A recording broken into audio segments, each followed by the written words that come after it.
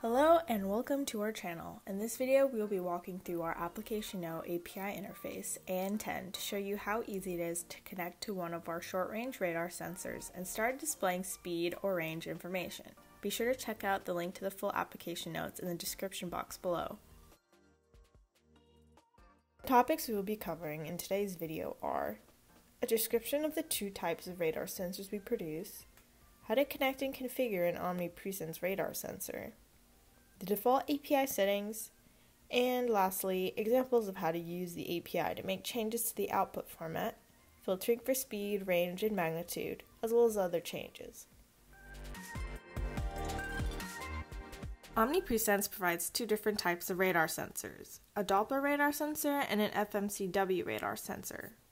The Doppler reports motion, speed, and direction, while the FMCW radar reports range. The feature differences for these sensors are shown in this table. You can also see here that several of our radars have full FCC or IC modular approval. This saves you time and money from having to get regulatory approval yourself. Instead, you only need to use our FCC or IC number for your product. Over time, you'll see us add more radar sensors to our product lineup with even more enhanced features.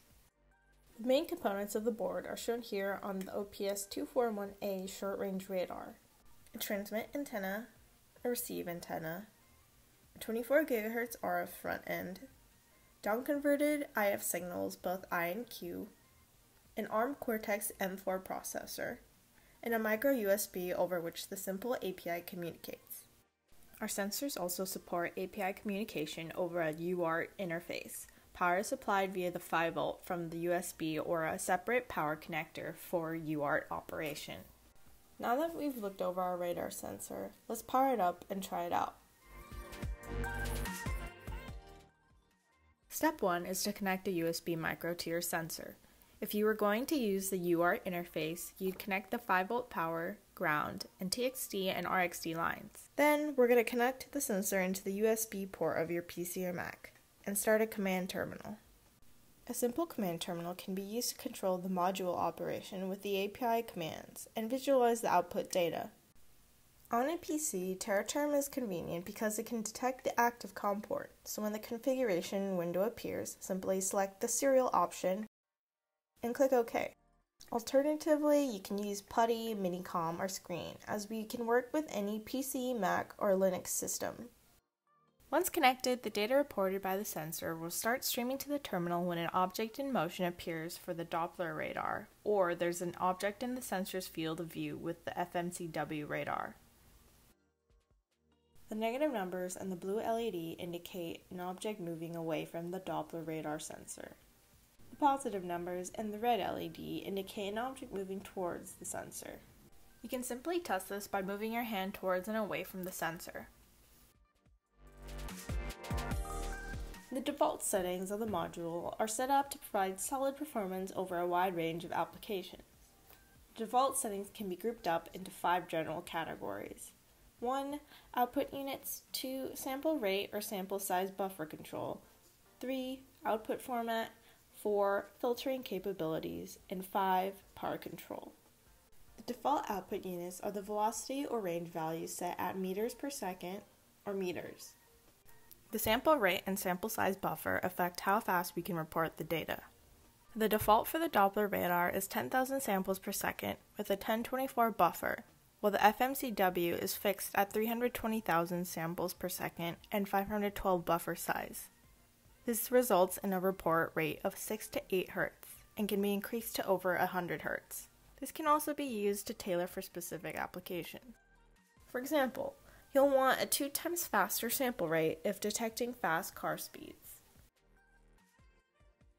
The default output format is a simple ASCII value. Other formats are available, such as JSON. You can report additional information such as timestamp, signal magnitude, or multi-object report. If you're at a university doing radar research, the API provides you access to the raw ADC data or the post-FFT data should you want to process it yourself. The API provides a flexible way to filter the reported speed, direction, and range. The signal magnitude filter for the Doppler is set at M is greater than 10 and M is greater than 150 for the FMCW. We'll discuss the filtering capabilities in more depth a little bit later. Power control deals with both transient power control and sensor power consumption control. In the default mode, the sensor is fully active with no power savings turned on. Transient power is set as maximum, but can be reduced if you'd like to control the size of the field of view. Now that we've gone over the basic settings, let's look at how we can configure them for specific applications. The API is really flexible and can be tailored to your specific applications, depending on the environment and objects in motion.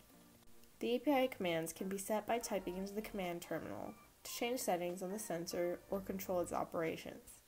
Let's go over a few examples of the commands. Type !?" for module information such as the product number, sampling rate, sampling size, and so on. If you wanted the velocity units in miles per hour, simply type US. Another useful command is OT, to provide timestamps for your data. The time is reported in seconds and milliseconds, since the sensor was first powered on or reset. The full list of API commands are all included in the AN-10, and there will be a link in the description box below. A powerful feature is changing the API settings to filter out the data reported.